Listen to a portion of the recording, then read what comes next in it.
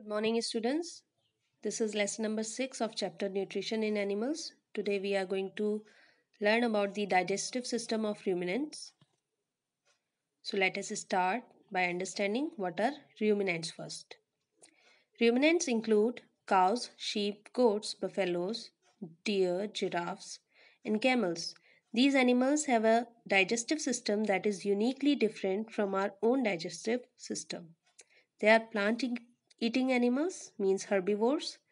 They are not able to digest the parts of plants completely in one go, and a part of their stomach stores their half chewed food. This part is called rumen. That is why it is very common to observe animals like buffaloes and cows. They keep on running their mouth for the whole day and they keep on chewing. Why do they do so? It is because of the special digestion present in them. So let us try to understand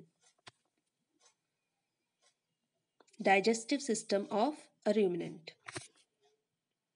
Ruminants have four compartments in their stomach, namely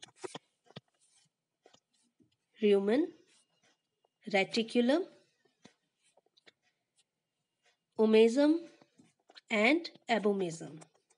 Right? Out of these, the rumen is the large section and the main digestive center. You can see here in the diagram, this area belongs to rumen.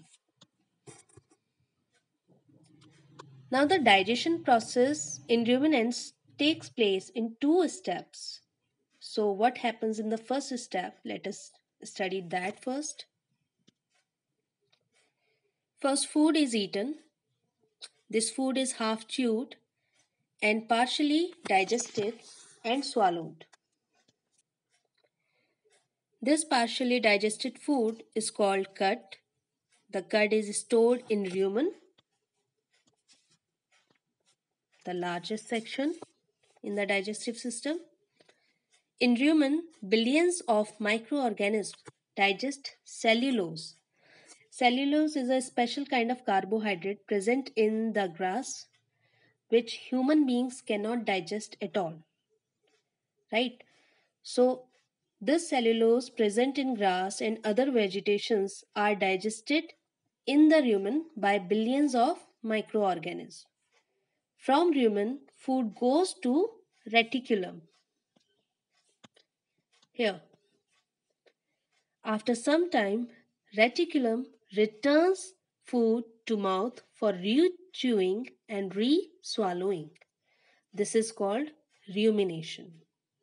So the first food goes to the rumen, then after digestion of cellulose and other vegetations, it comes to the reticulum, and from reticulum, the food bolus goes to the mouth of the ruminant.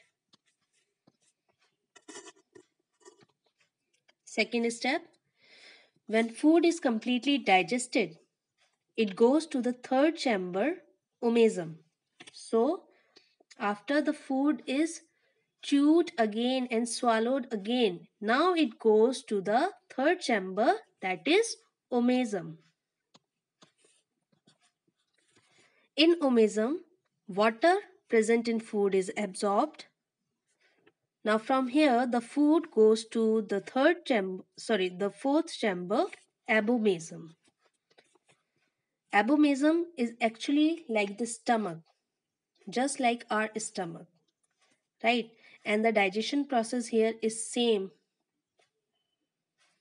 Gastric juices present in abomasum digest the food. Then food goes to small intestine for absorption of nutrients. Just like it takes place, the digestion takes place in us. Same way, the same procedure is taking place now in ruminants. After the food reaches to the fourth chamber, that is abomasum.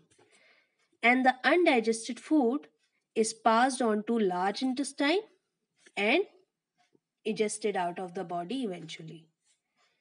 So this is the complete procedure of digestive system in ruminants.